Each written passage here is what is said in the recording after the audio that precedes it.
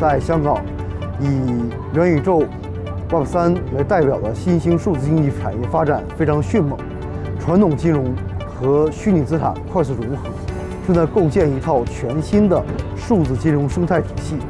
在这种情况下，我认为呢，香港会进一步巩固国际金融中心的地位，同时呢，未来可能会孕育出一些新的金融形态。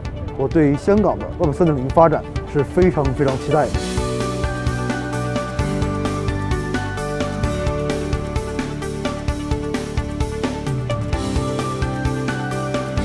我们也很荣幸的来到这个 Payment Asia 这边去参访，我们大约有52位同学啊。整体的话，我觉得同学们对于这个 Payment Asia 的一些产品被惊叹到。那今天晚上也是非常感谢这个 Kenny 总啊，请大家来到这一艘玻璃船。但我觉得说大家今晚的这个交流都非常开心。我相信这个 UWeb 的同学这个游艇交流晚宴上面，我觉得大家也是有一些总结、一些收获。